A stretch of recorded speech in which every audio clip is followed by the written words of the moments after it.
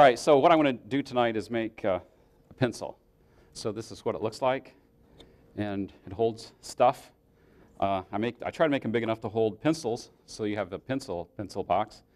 But you can make them any size you want. For example, I made a small one here. Same thing. So let me talk a little bit about what I'm going to be doing first before we get started. I got the idea from American Woodturner. You want to use the overhead, get a picture of this? Do you have that? Yeah, okay. So this was in, I think, the August issue, if I remember right. And Beth Ireland did a nice article on this. It's just a couple of pages. So I would encourage you to read it. I'm going to show kind of her method, and I'm going to show some other alternative ways of doing it as well. So here's the full article. So it's a fairly simple thing. It's something that a beginner can do, or if you're not a beginner, if you've been turning a while, it's still a fun project. So I want to say a little bit about AAW. How many people are members of AAW here? Okay, if you're not, you should think about joining, because this is one of the big benefits, is this magazine, which comes out, is it 6 times a year, I think? 6 times? And then, no, isn't this the AAW? Yeah, Journal of the Association. Yeah, I think this is it. I hope it is. That's what I'm advertising anyway. They also have an online journal. Basically, it's for mostly for beginning turners, and I can't think of the name of it now. What's it called? Fundamentals of Turning. Yeah. So there's a lot of good articles in that. So I would encourage you, if you're not a member, to join. Okay, so let's get started with the pencil. So I'm going to show you a couple different methods of doing it. One is the way that's kind of outlined here, and then I do a few things differently. So I'll talk about both ways. So let's first start with the wooden part of the pencil, the part that's normally wood on the pencil. Oops. So what I do is I cut a square. Can you do this overhead? I don't know if you can see this or not very well from on top. But what I like to do is not just use a regular blank, a solid blank, but I like to glue 2 blanks together, because if you look at a pencil, the way the lead's inside is they have 2 pieces of wood and they glue them together. So there's always a glue line if you look close in a pencil. I can't see it here, but if I had better vision, I could. So I glue 2 pieces of wood together. And the reason I use this size is because you can use a 2x4, plane it down a little bit, and I make it so it's 33 millimeters, glue them together, and that's just the width I want. So that's what I do, and I'll show a little bit more about the dimensions. But for this one, I'm just using a square one. This is the way that's in the journal. They start with a square block, and they make it round. Then they make it a hexagon from that. So let's go ahead and make this round, and I'll show you a way or two of turning it into a hexagon. So first I just want to use the roughing gouge, spindle roughing gouge. You always want to be safe, so I'm going to put this on. You may not be able to hear me as well with this on, but I probably won't talk as much with it on. So I'll just use this and make it round. Helps if I have the right end out. Okay.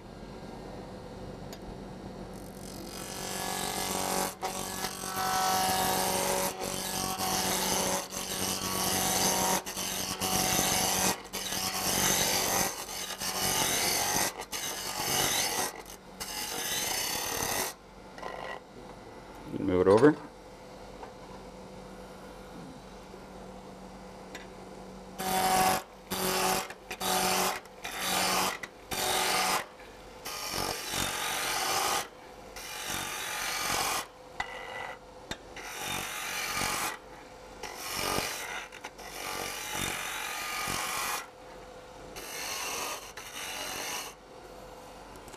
Okay, let's see. I'll get it all down to about this diameter.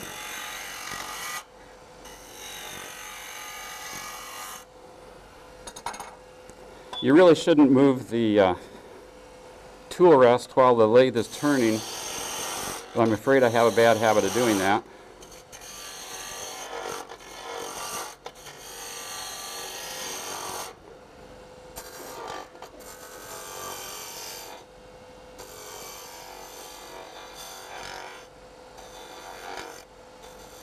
Okay, so I want to try to get it pretty close to a cylinder. That's close enough for tonight, I think.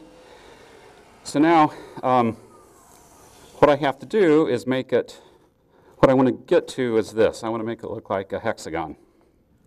So to do that, I'm going to mark 6 lines around here equally spaced. So there's several ways of doing it. I can do it like this. Several ways of doing that. One way is to measure the diameter.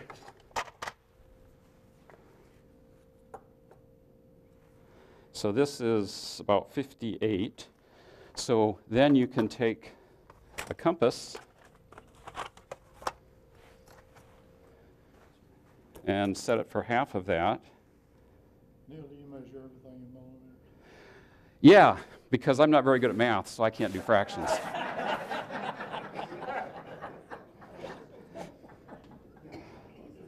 Let's see, what did I say? What is that? It's 58, so I want, what's half of 58? Is that 29? Yeah. Okay, so that's about it. So now what you can do is, I'll put a circle on here.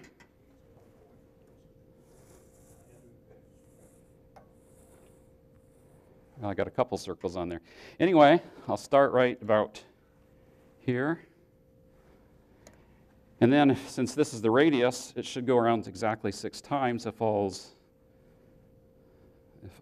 is lined up right. So there's 1, 2, 3, 4, 5, 6. Perfect, which is pretty unusual.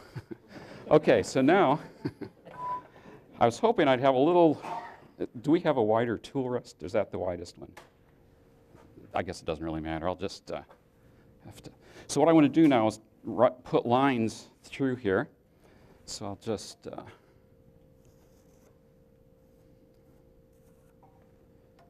won't worry about that end so much. I'll just kind of.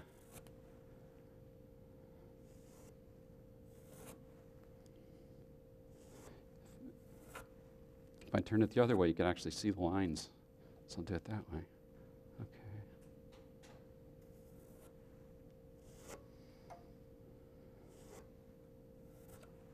Okay, so now, you know, the fun part of these projects is when you're actually doing stuff on the lathe's turning. Now this is not the fun part, because now what you have to do is remove that material between these lines. So I'm going to do it with a plane. You can do it with a rasp. You can do it with sandpaper, however you want to do it. But if I can get this on, this is a little bit of a nuisance, but let's see if I can do this. Should be a piece here.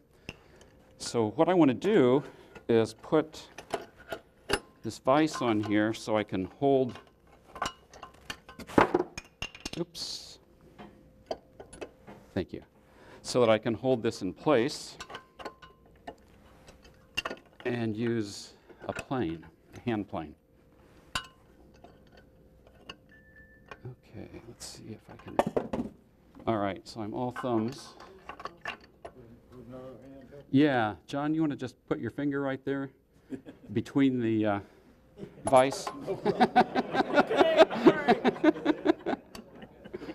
Oh, maybe I better do this. Okay, so just give me a second here to get this. Now, when Mike edits this, he can take all this out, but you have to sit through it.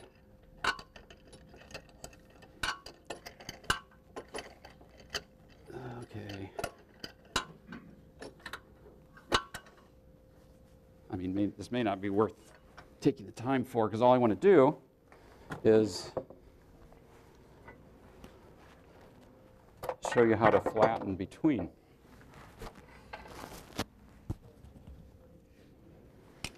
So I'm going to clamp a clamp in here. Oops.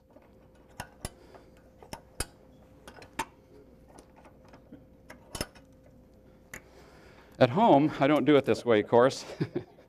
I have a way to clamp these easier. So then, I'll just put this in. Let's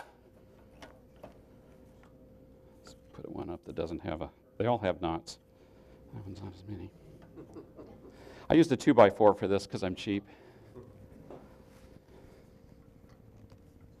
That's a little bit, there we go. Okay, so now what I have to do is take the material out between these two lines. So if you can use a hand plane, that's probably as simple as any way to do it. It's not a lot of material because it's almost, it's kind of slippery.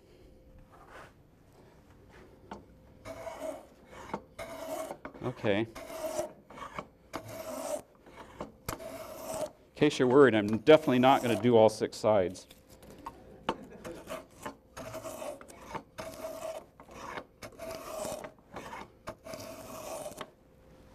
So I'm getting pretty close here.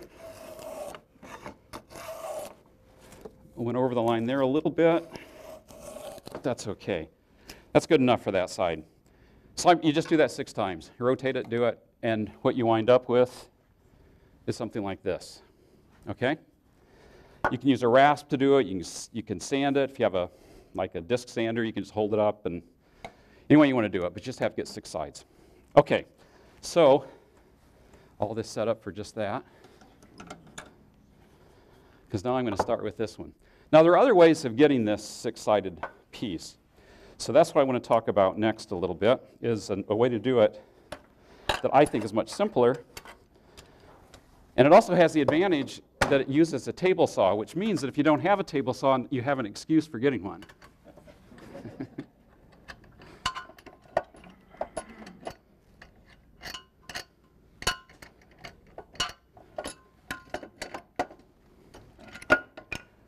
Needs to go down a little bit further. Okay, so here's how I do these. This is how I normally would do it. Okay, so I want to put these out here. And I need this. So here's the idea. If you look at this picture, can you see that picture? Is that overhead? Yeah, overhead?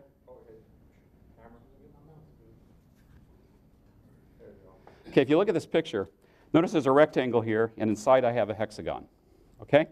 So the idea is if you make the rectangle the right size, like this size, for example, then, put it there, then all you have to do is make 4 cuts, and you got a hexagon. One cut, let's see, I want to do it right here. One cut would be like this. One cut would be here. One cut's there, and one cut's there. And you get a hexagon. Now, it's critical, though, that you get the right dimensions here. If you don't have the right dimensions, you'll have it too wide here, or else it'll be too short on one side, or you just won't be right. But once you get it set, that same setting for where the fence is and what the angle on the blade is, you make 4 cuts with that same setting. So it's just one setting. Okay, so how do you do it? Well, here's the little bit of math for it. The key formulas are this. If the width here is W, and the height here is H. The side length is S, which is half of W. That's this formula. And the other one is H over W has to be square root of 3 over 2, or approximately 0.866. Okay? So what that says, for example, is, you don't have to remember this. This is on the website, so the number 0.866 is the only one you have to really know. And also, you don't even have to know that well, I'll talk about that in a second. Okay, so here's what you do. Here's how I do it. First of all, I take the width. Let's say I want to do 66 millimeters. There's a reason I use that, and the reason is because when I divide that by 2, because I'm going to make this in 2 pieces so I have a seam, when I divide that by 2, that's just a little bit wider than a 1.5-inch board. So what I can do is take a 1.5-inch board, run it through the plane a couple times, get a nice surface to glue, and get it exactly 33 millimeters, glue it together, and I got 66 across this way. So what's this distance? Well, to get that distance, you take the width, which in this case is 66, and you multiply it by 0.866, and you get 57.2. So that's what this dimension is. I did that. I knew you did, but I was telling for everybody else, though, John. Okay, so here's another place where you might have to spend some more money and get another tool, and that is a 3D printer. 3D printers are fantastic for making jigs and things like that. So what I did is I printed out a rectangle that's 66 by 50, what was it, 58.2, I believe? 57.2. 57.2, I think. Well, whatever it is. So that's the size. So when I set the saw, I just use this. I don't measure anything. I just set the saw blades so it's that wide, and that high. So it's very simple, no measuring. Okay, so that's how I get the rectangle. Does everybody understand how I do that? Now, if you don't want to use the one with the seam, that's fine. Just use a bigger blank and then make it this size. Okay, then what I do, okay, so this kind of, I don't know if you can see that or not, that illustrates the same thing as here. What I do then is I have to set the saw to make these 4 cuts. So here's what I use. Now this is a jig that I use to set the, is that overhead? Back towards you a little bit. Okay, maybe I'll just set it there so you don't have to. Okay, so what I do is I set the fence so it goes from here to there. So this side's on the fence. And right here at this point, that's where the blade, which is set at 30 degrees, comes out of the saw. Okay, so it's very simple. I just put this on the table saw, set the blade at 30 degrees, move the fence so it's up against, I've got it set.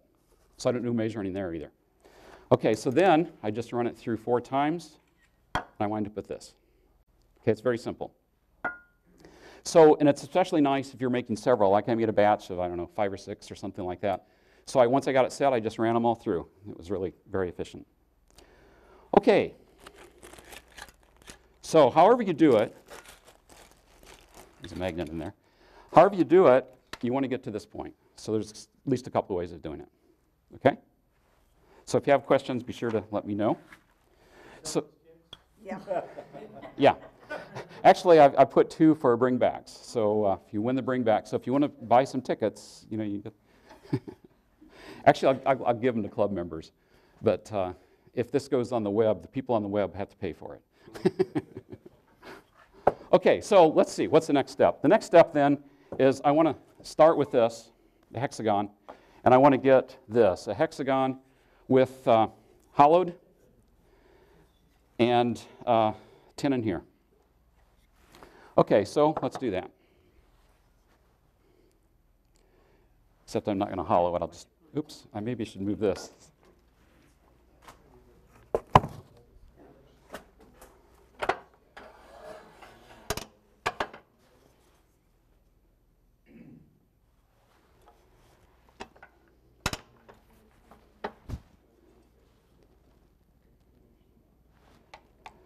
Oh yeah, one more thing I have that I 3D printed that's very helpful is I have to find the center here, and I want to get it really close. So I printed out a hexagon with a hole in it. So I can just put it over the end, put my pencil there, and I got the center. I don't have to do any fiddling around, no measure, anything. Just stick it on there. That comes in the kit too. Okay, so first thing I want to do is put a tenon on. So I'm going to put a tenon.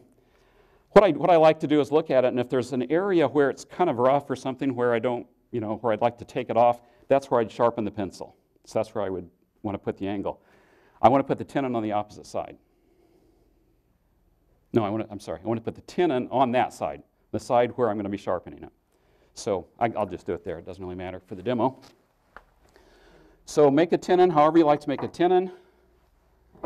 I have a tenon maker here. Oops, that's not the right one, though. This one's the right one. So basically, it's just a square piece of steel, and it's sharpened so you can see there's a little bit of angle there. Can you see that? Is that visible? Okay. So what I'm going to do is I'm just going to hold it here and go in and take a little bit out to make a tenon. Supposed to wear this.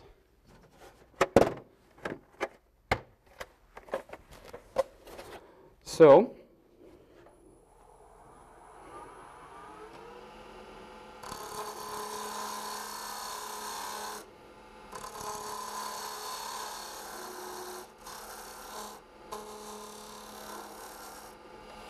okay, so now I can chuck it from this side. That's good. So this comes off. That comes off too.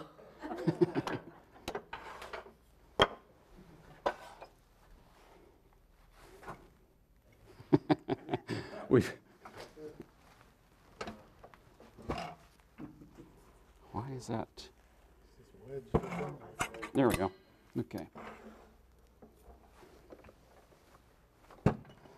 Okay, so I need to knock this out so I can put the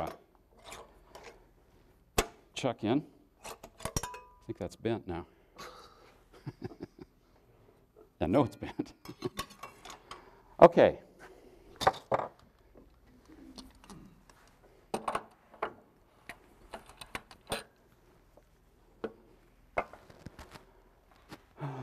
Where's my key? There it is.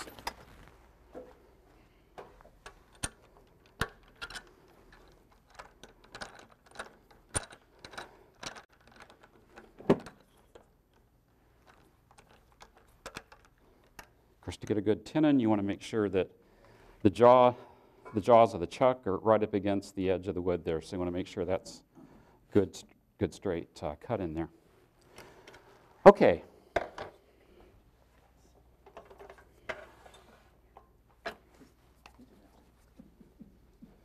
Okay, so what I want to do next is I want to make this little tenon on this side. So this is what fits the ferrule, like that. So I want to make it so it just fits. Now, you can make this first or second, it doesn't matter. If you make this first, then you have to fit it here. If you make this second, then you make the fit in this one. Either way you want to do it.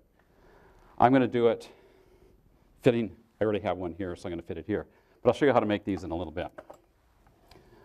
Okay, so let's see here.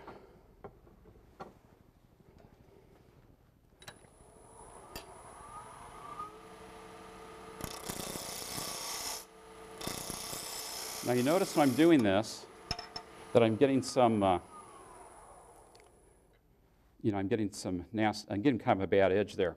So the thing to do is take a skew chisel and come in and make a nice, just straight cut in there. And that way, when you do this,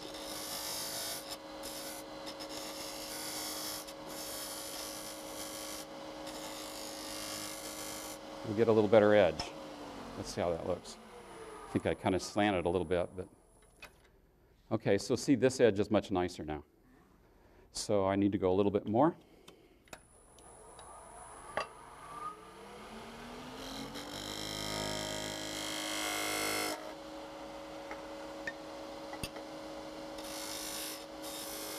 You can just use a parting tool to do this cut. Okay, so now I have to fit it. So I'm going to take this off and see how close I am. Okay. What was that?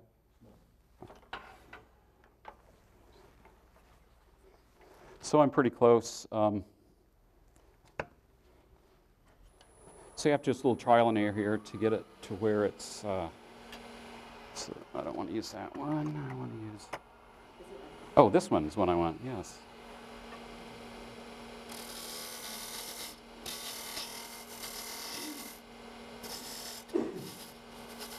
I'm going to taper it a little bit on the end there. That way I can see if it's how close I am to fitting.